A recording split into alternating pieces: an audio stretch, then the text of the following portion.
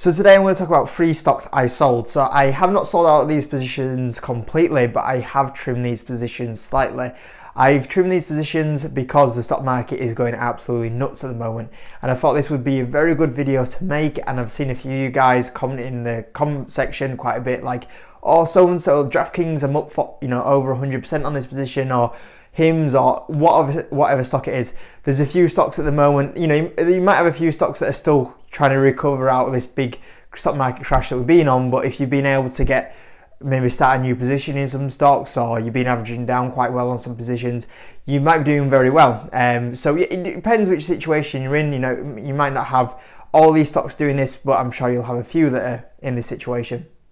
And I thought this would be a really good video to talk about that, what we're going through right now. And I thought I'd just mention, as well as that you guys know that I've trimmed the 3 positions and also why I'm doing this. So one of the big quotes I've always gone by when I've been investing is to be fearful when others are greedy, and be greedy when others are fearful. And you probably know this quote comes from Warren Buffett. And I really like looking at what everyone else is doing, and I automatically do the opposite. So you would have seen in the last few months, we've had a stock market that's just been negative, negative, negative, negative. What have most retail investors been doing? They've been selling. What have I been doing? I've been buying. I've been capitalizing on stocks for a lot of companies at the lowest valuations they've ever been at, and I've been buying that stocks.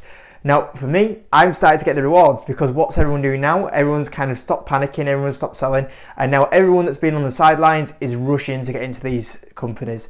And what you see in these share prices, you're seeing stocks going up crazy amounts. Now, we've said previously on this channel, I've said multiple times, when we bounce, we're going to bounce hard. And what's happened? We've bounced hard.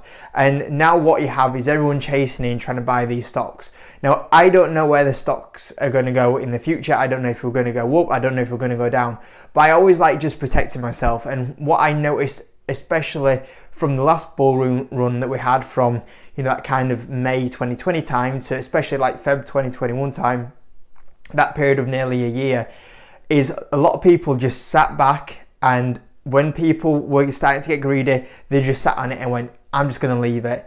And as well as that, they might have also got sucked into looking at their portfolios. I used to call this like green eyes, is where you start looking at your portfolio and you're just like, oh, look at how much that's going up. I don't want to sell it, it's just going to keep going up.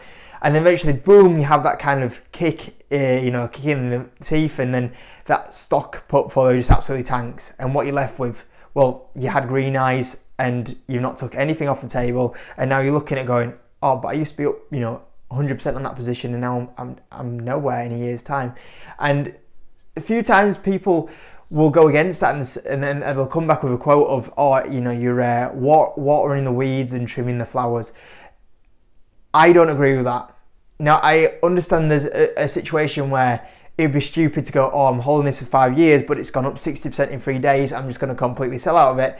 That would be a little bit more into that kind of quote that's said there. But for me, you've always got to protect yourself. You've always got to take some money off the table, because if the worst thing happens, you can turn around and go, you know what? Yeah, it sucks that I was up 60% and now I'm at nowhere, but you know what? I did take 20% off the table.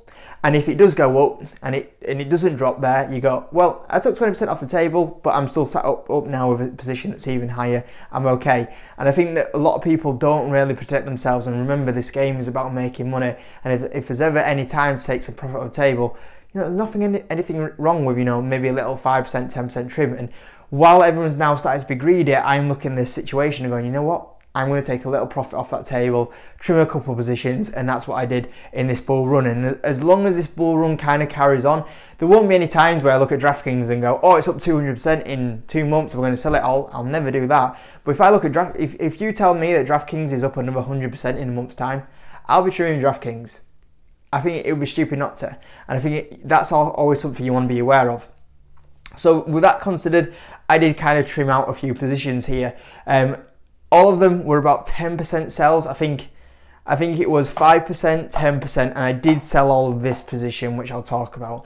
So this one here was for 80%, was a company which you guys will all know, we talked about it a lot on the channel, is InMode. I did sell, I think it was 5% on my InMode position for 80% gain. So even though I talked about InMode and that I'm really bullish on InMode in the next few years, I always have to weigh up that it's getting towards 20 times earnings. The stock itself is up over 100% within a month's time. And I still think it has a really good future, but I'm weighing up in mode going, okay, it's up over 100%.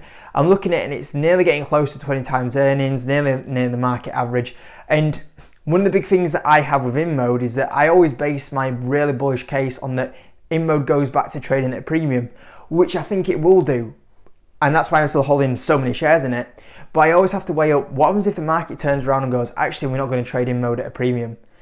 And it's like, okay, that's a little bit of an issue now. You know, that limits the upside. And I don't know what the market's going to do. Like, this is the big game. You know, it's very easy to look at the market in a year's time and go, well, it was obvious that was going to happen. It's not.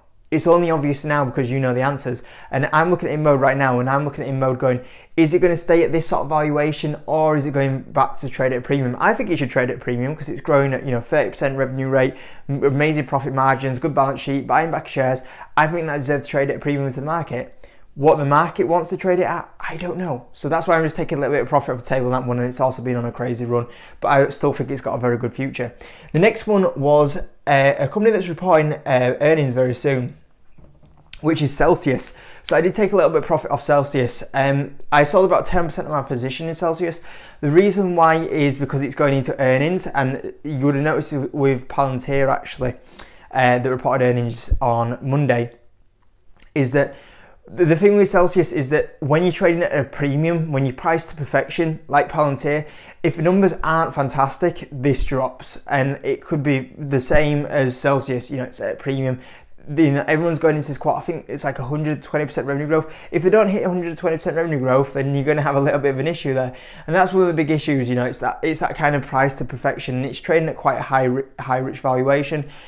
Also, it's on the boom of the Pepsi deal, and I think, you know, when you have that kind of boom off a deal, whether or not that holds up for a long time, we'll see what happens. So even though I'm a massive fan of the company in the long term, I just think when I look at the run it's been on, you know, it's up over 100% as well. It's, you know, trading a bit of a premium on the new highs of the Pepsi deal, the euphoria of that. How long does that last for? Same again, just take some profit off the table. And I've just realised that I'm filming this video right now, and I'm filming it a day early, so by the time you guys actually see this, you'll see Celsius earnings, so we'll see what happens there. But the last one that I sold, and I sold this completely, was a very new company. So it was Meli, or Mercado Libre. So I held this company for about 7 days. Originally what happened is I took the cash from this one, and I put it into Mercado Libre. And I thought, okay, I really like this at $800. I'm going to buy it. The reported earnings were fantastic. The stock went up crazy amounts. And then I was left with a very small position in Mercado Libre. I looked at that position in Mercado Libre and I was like, to be honest with you, I'm quite happy to buy that in the $800 range. I'm not as happy to buy it in the $1,000 range. And there's no point in me having a really small position in this and keeping it forever because it's not worth the upkeep. And I'm not going to buy it at 1,000. So what I might as well do is just sell out of this position, use that cash elsewhere, and if Mercado Libre does touch the $800 range, then I can build up a big position. If it doesn't, fair enough, we'll move on. But yeah, a little bit disappointing because I think it's got a fantastic future. I think that even now Mercado Libre has plenty of upside.